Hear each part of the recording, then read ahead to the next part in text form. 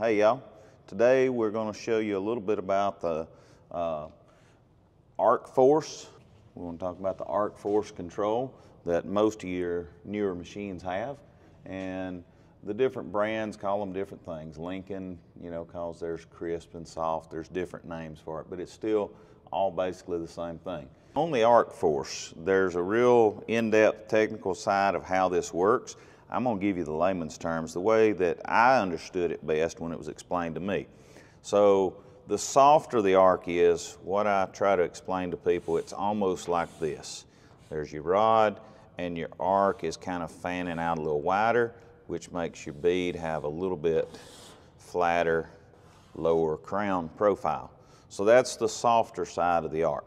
The more crisp the arc is, this would be more focused, a little more focused on your arc, and the bead would have more of a higher crown profile, okay? Instead of being where the toes flow out real nice. So this would be more crisp, would be a little more focused, and honestly for me, most of the time if I use a crisp setting, it's for like an open root with a 60-10. Most 70-18, I like it slightly soft. It helps that bead wet in. So that's kind of the layman's terms. That does not get into the technical side. This, this is just trying to explain how it's going to affect your weld, okay? So if you remember, the softer it is, the more that weld's going to flow in and kind of lower profile, and a lot of times have nice toes on the sides of the bead. That's what we're shooting for. The more crisp the arc is, the more focused the arc is, and the arc and the rod won't stick as bad. All right, let's make something hot, right?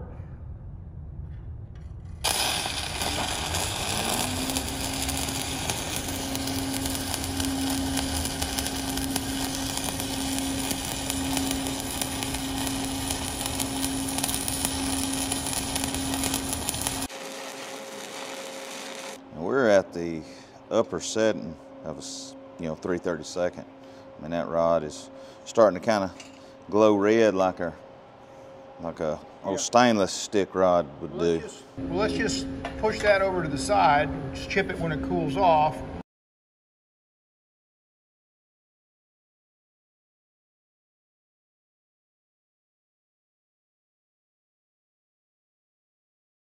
Good to go. All right, going hot. So I'm going to see if the crisp setting does what it's explained to do, where you can pretty much bury that rod. I'm pushing the rod down into the puddle, and it is not sticking. I got pretty good pressure. I think I'm going to have to stop so I don't burn a hole through my table. So I'm just getting the bead going, and now I'm just going to shove the rod down into the puddle. So on the crisp setting, that's supposed to help keep the rod from sticking. So like if you were doing an open root or something. So I'm just physically forcing that rod down in there.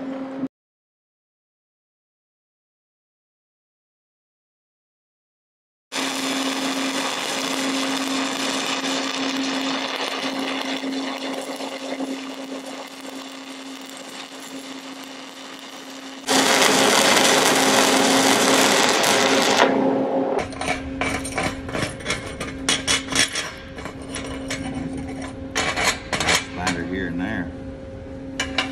Well, I guess that's the lesson. It's not like night and day, but it's a subtle difference that probably makes more difference on the 60-10 root than it does on a bead on plate. It might make a difference on a fillet weld or groove weld or something. I think the vertical is where you see a bigger difference.